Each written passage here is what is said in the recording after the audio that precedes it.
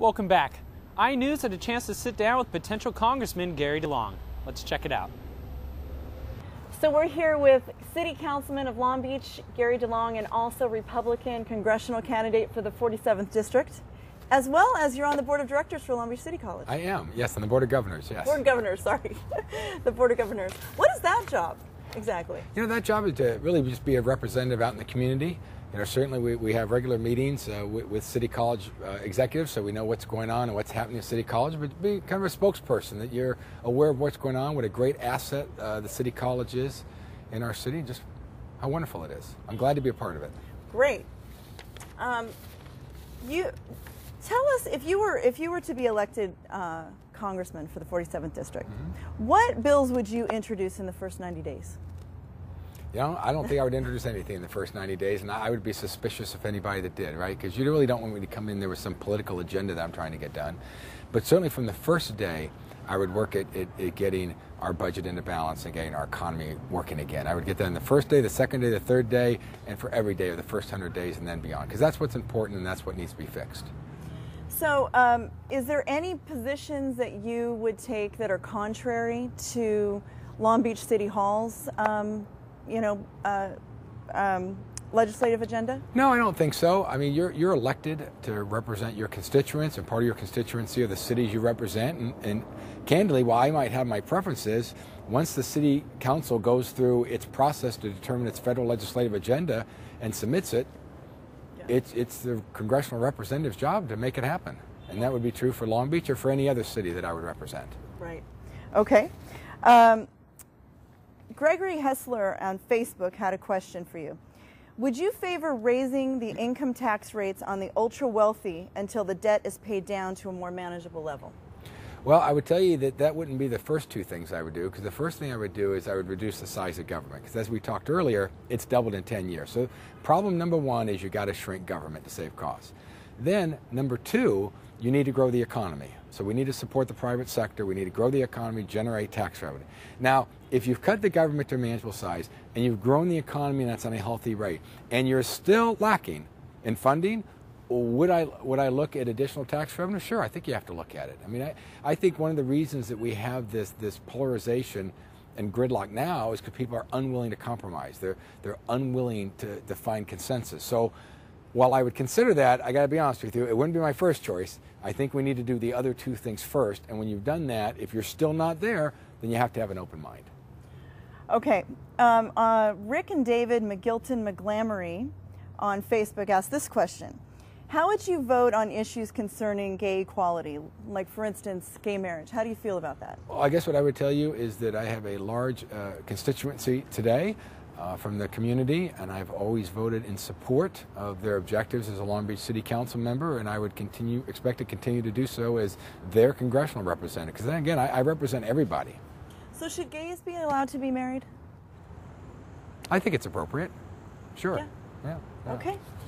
Well, do you think maybe you'll lose some votes on that one? I mean, Republicans don't necessarily like the whole gay marriage idea. Yes, I'm sure that I will lose some votes on that, but that doesn't mean it's not the right thing to do. Okay.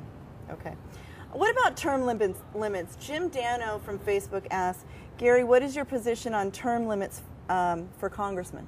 Well, you know, I'm going to be wishy-washy on that, and I'll tell you why. As a local elected official here in Long Beach, I strongly support term limits. I think they're wonderful. I think 2 terms, 8 years is more than sufficient, so I'm a strong supporter of term limits.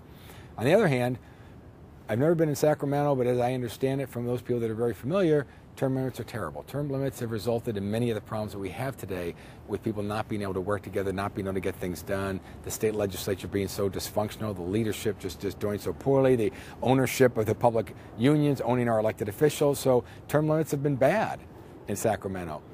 So the answer is I don't know. Okay. I don't know in Washington. If it's more like Long Beach, where I think term limits are good, yes, I would support it. If I think it's going to make things worse, like it is in Sacramento, then I would be opposed. But candidly, I don't know that I would know until I get there and figure it out. But I'm open to it. As far as the things that we've already discussed, beyond those, is there anything else that's really important to you that you want to get done in Washington? No, I would say, again, fix the economy, get growth going. I guess the two things that I would actually probably increase spending on is infrastructure. I mean, you look back at what the President Eisenhower accomplished in the 50s when he built the coast-to-coast, interstate highway system. Where are those kinds of vision? You look in the 60s when President Kennedy started the space program, look at those accomplishments. We don't have any of those today, and I think we should be investing in our future and for our kids' future. So I would like to see more money being invested in infrastructure for long-term benefits. And the other thing I think we need to do is I think we need to reform our education system. I think our education system is broken. Long Beach Unified laid off almost 800 people, most of them teachers, in June. Right. Yes, they have. And increased class size. And higher education is getting beat up as well. I mean, to give you an example, I have a kindergartner. I have kindergartner to college students, but our kindergartner that started earlier this year, we always thought that she would be in Long Beach Unified and that's where she'd get her education. Yes, she's there for kindergarten, but we're on the one-year plan. She has a good year, we'll renew for first grade. She has another good year, we'll renew to second grade. But I got to tell you, based on the budget cuts that are coming, because of the way that the state legislature is so mismanaging the budget up there, I think it's unlikely that she will finish in Long Beach Unified. I think the quality of our educational system has the potential to deteriorate pretty significantly, and she won't be able to go there. We won't be able to afford to keep her in public schools. We'll put her in a private school. And I think that will be very detrimental to Long Beach and other communities. So education is certainly a passion of mine. And Long Beach would lose it's called ADA, but the money that they get for students. What's going to happen if people who have means pull their students out of Long Beach Unified? Will that crush the system even more? I think the system further deteriorates. Yeah. And what about all the people who can't afford to put their students in private school? Well, unfortunately, they're getting what's left that the state legislature gives them. So unless we get a better group of state senators and state assembly members, I don't see a positive future for education, whether higher education, elementary education. I don't see it with the current group of elected officials we have in Sacramento. Okay. Well, I think a lot of people feel that way as well. I think we're definitely in the minority, on the majority on that one. Okay, one more question for you. Would you participate in a Long Beach City College IE News Republican primary debate?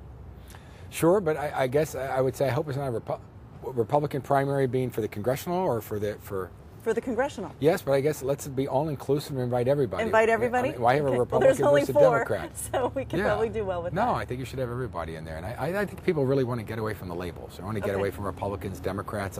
I think more people than ever are going to the decline to state, the independent, voting across party lines. So I think you should put all of us up. Okay. Well, I'd be happy to do that. Great. Thank you so much for being here with us. You are very welcome. Councilman, we appreciate it. This is Michelle Lecours for IE News. Thanks so much, Michelle. Coming next semester, we will have a continuation of congressional candidate interviews and a special IE News political debate.